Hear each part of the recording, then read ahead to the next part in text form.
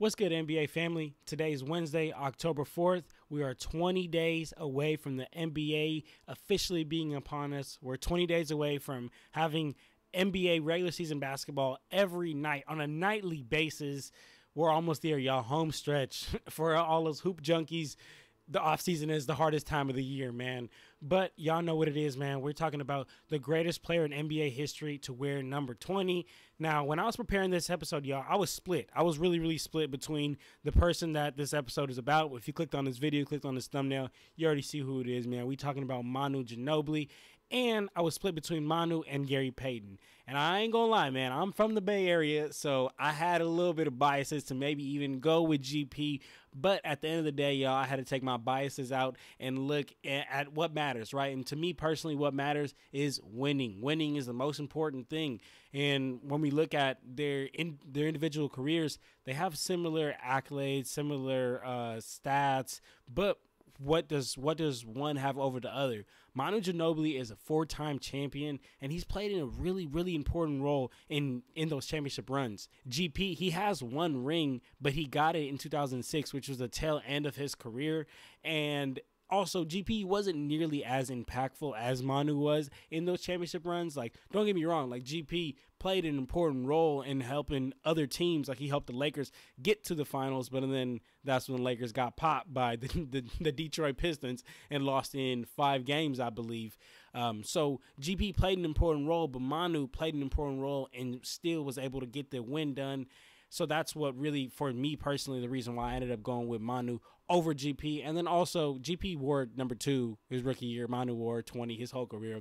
But let's talk a little bit more about Manu, man. We're talking about the man who popularized the Euro step in the NBA. He carved a lane for European and Argentine players to come into the NBA and like actually have a role. I know before Manu, like the guys in the United States kind of looked at those overseas guys, those European guys, like soft, like weird. But Manu really changed the narrative around their names, because Manu, he was not soft. He was a slasher. He was getting to the hoop.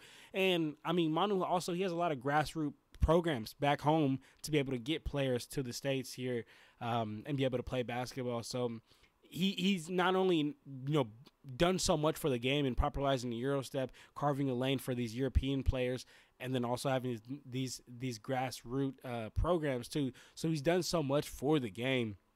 And then, I mean, stats, they don't really jump out at you. 13 points per game on 44% from the field and 36% from the three-point line. But I think, what got him here on this list and what to me makes him the best player to ever wear number 20 was the fact that Manu is the ultimate role player. He can play so many roles on your team. So, like, when he was on the Spurs, he can go from being a top scoring option whenever Tony Parker or Tim Duncan missed time. He can go from being the top or the number 1 scoring option to whenever Tim Duncan and Tony Parker do play, he's able to go back to being that ultimate role player, catch and shoot, setting down screens, setting ball screens, doing all the little things that matter, diving on loose balls, playing great defense. Even older Manu, like 2017, when Manu got that block from behind on Harden, or in summer 2004 when Manu torched Team USA and the NBA players in that 2004 Olympic Games in Athens, Greece. So it's like Manu has the ability to get it there. Like, he has the ability to be the number 1 guy, but then he can also fit in a role and play in a role. I mean, the man's got his jersey number retired by the Spurs, so that's another thing. I'm sure GP would have had his jersey retired by the Supersonics, but they ended up becoming Oklahoma City Thunder. And then also, man, another big thing that I like to talk about with Manu is the fact that, like, he made an attitude change, right? A lot of guys in the NBA have a hard time making attitude changes. When you come from being the guy, from being the number 1 option to where now you're a role player or now you're a bench player, a lot of guys have a hard time accepting that, and then have a hard time dealing with that mentally. Manu, at first he was tripping. I've seen the documentary on the Spurs and Manu and that dynasty, and Greg Popovich said at first he was tripping, but then Greg Popovich was able to come to him and tell him, like, yo, like, you're best off the bench. And he ended up accepting that role and then thrived in that role and really excelled. And that's when the Spurs excelled, when he was in that 6-man. But Y'all know what we do here, man. We talk about favorite memory when it comes to this player.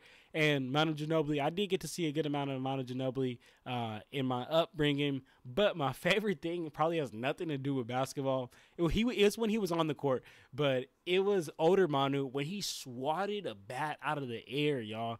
Like, crazy. I might have to even put the video right here. It was in 2009. It was Halloween night. And the bat was flying around, and there's Manu Ginobili, and looking like a hockey goalie. Oh, Manu knocked it out of midair! That led to a series of vaccinations that he would go on to say was a very painful process. Because it's crazy. He literally swatted a bat out of the air. And you know how fast bats are? Like, so that's crazy to me, man. But it was because it was a bat in the Spurs arena. So if you haven't seen the video, I'll play it. But there was a bat in the Spurs arena, and then bro just swatted it out of the air. It was the craziest thing I ever seen. But anyway, y'all, there you have it. Number 20, Manu Ginobili, 20 days away. Let's see who's at number 19. But for now, we out of here, y'all. Make sure you subscribe to join the family. And that's it. Peace.